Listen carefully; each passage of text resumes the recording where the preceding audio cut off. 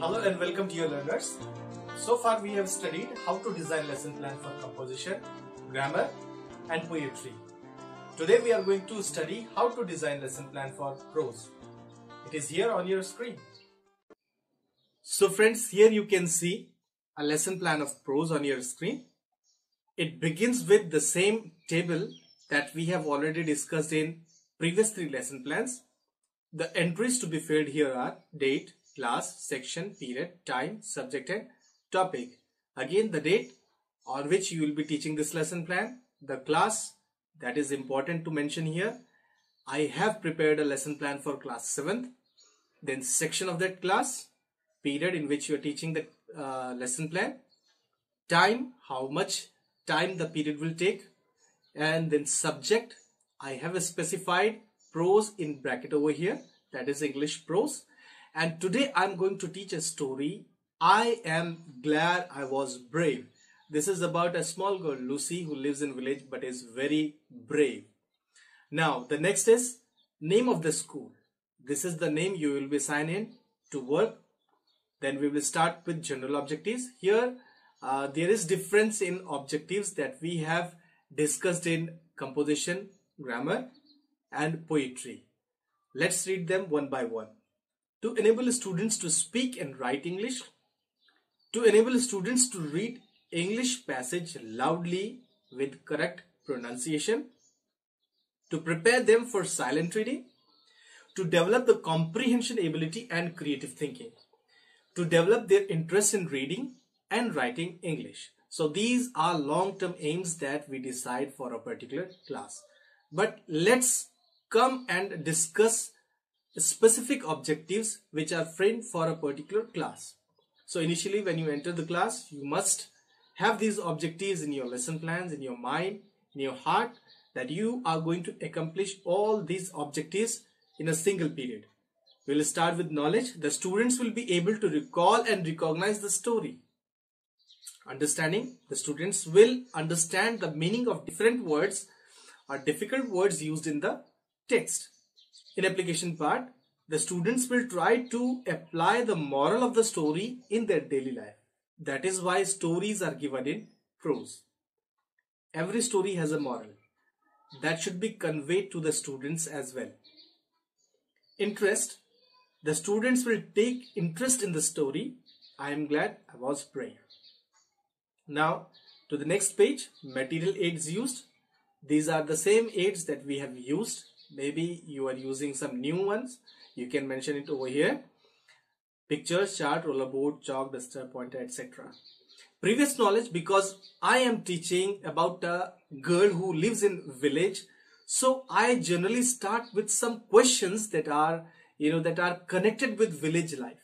Okay. So the students can speak, write and read simple English. They also know about the rural life. This is what is expected from children.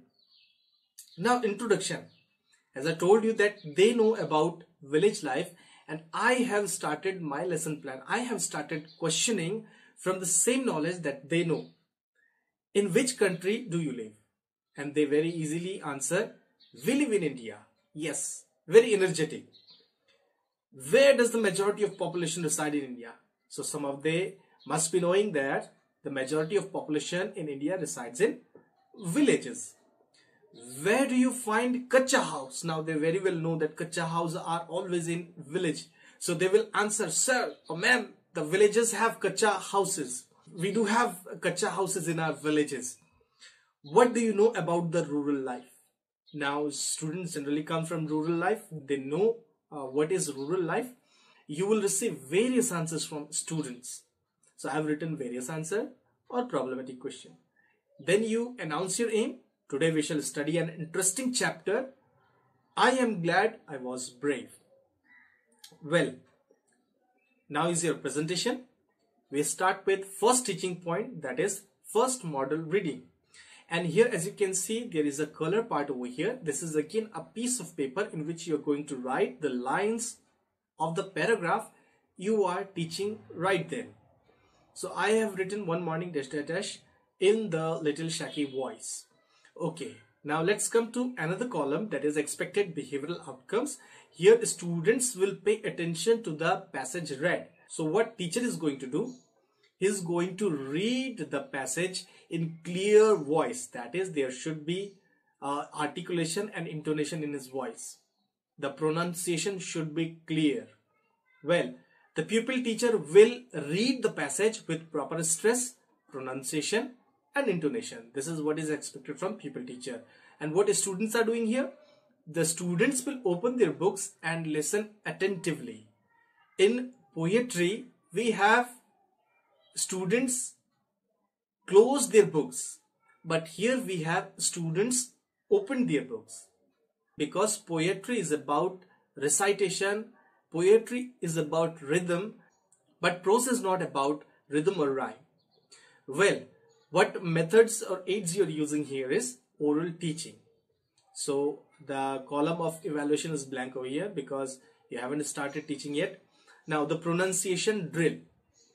Okay, in pronunciation drill, what students are expected to do?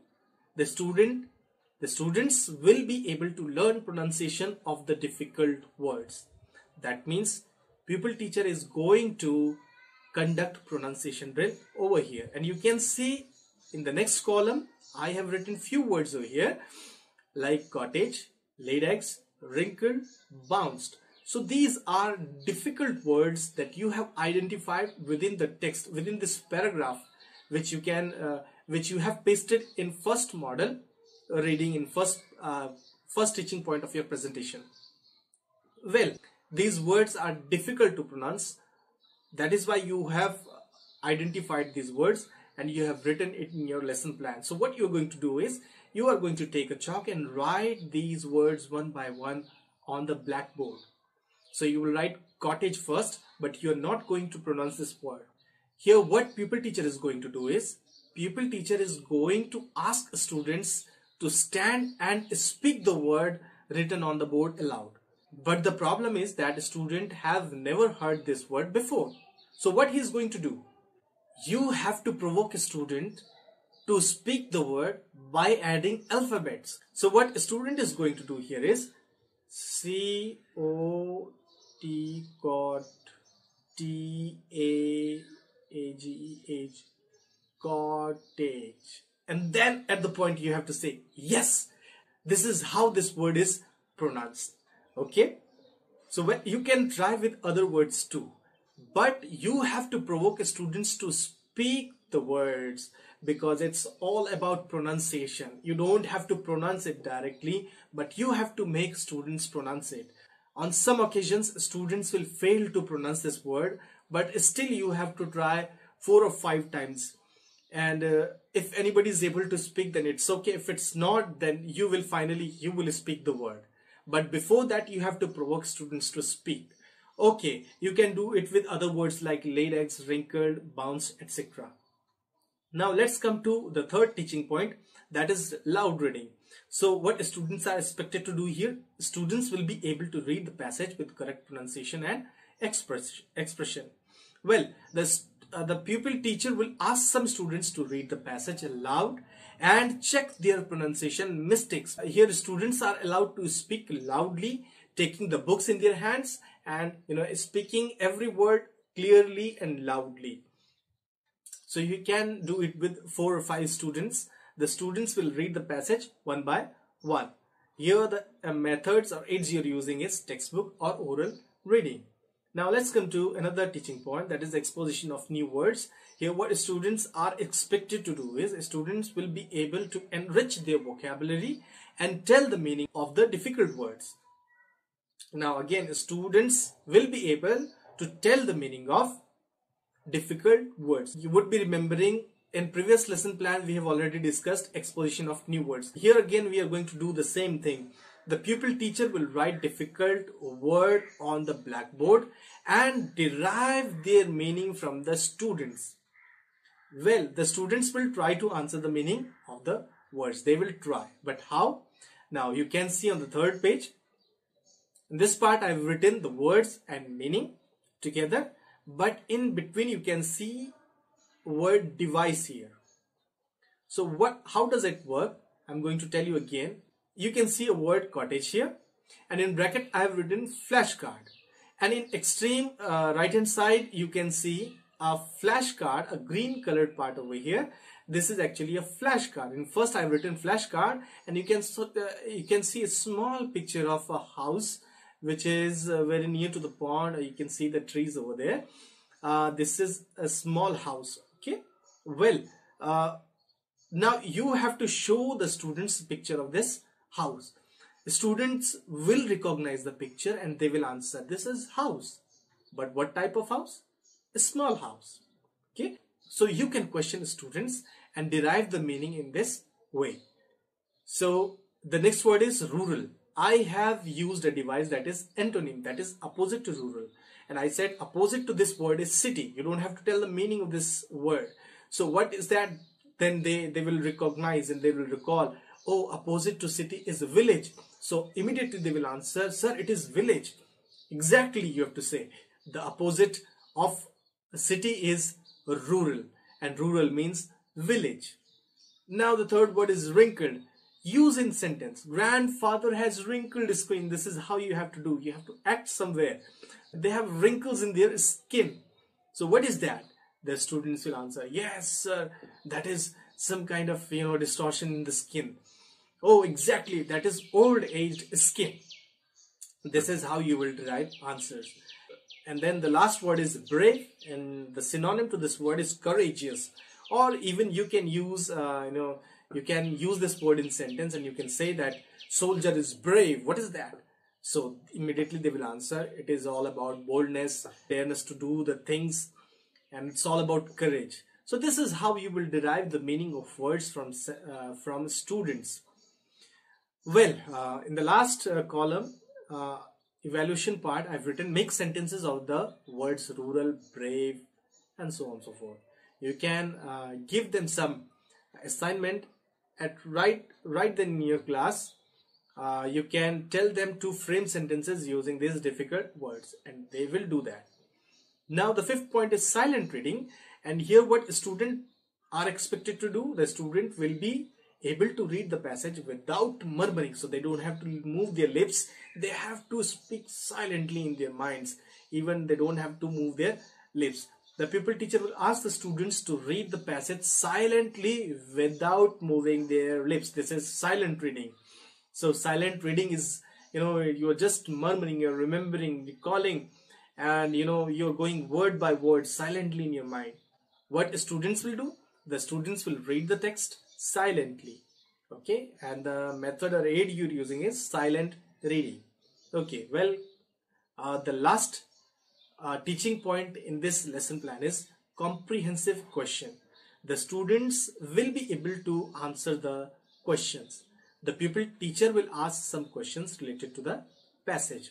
Here it is all about evaluation. So the students will answer the questions. This is what is expected. This is in students' activity, and the method you're using here is question answer method. Whom did the mother ask to go to Lucy's cottage? So this is a small question that you frame on the basis of the part that you have just read and explained. So remember, this should not extend beyond one passage. You have to remember that as short as you make the passages, it becomes very clear for them. You can break a big lesson into several passages, and for each passage you can frame a lesson plan. Well, from that particular passage you're going to ask few questions, and that you have to write in comprehensive questions. This is about evaluation. I have written this question in evaluation part. Well, now the last part is blackboard summary. This is this all we have done in previous classes also. You have to cut a black chart paper and you have to fill the entries at the top similar to the blackboard you're using in your classroom, real classroom. And as you can see in this blackboard, in this virtual blackboard, there are words written in one hand and meanings written in other hand. So there is nothing else on the board. You don't have to use board for other purposes. So please remember it. Now classroom supervision. The pupil teacher will supervise the class by making a round in class and he will ensure that whether students are writing or not. Now finally, students will assign some homework, fill in the blanks, long questions, etc. you can give according to your own. And at last you have to mention the reference book also. So here we have finished the lesson plan for Prose. Thank you so much. So friends, this is how we design lesson plan in Prose. You can also frame your own lesson plans using similar strategy. Thank you so much for watching this video.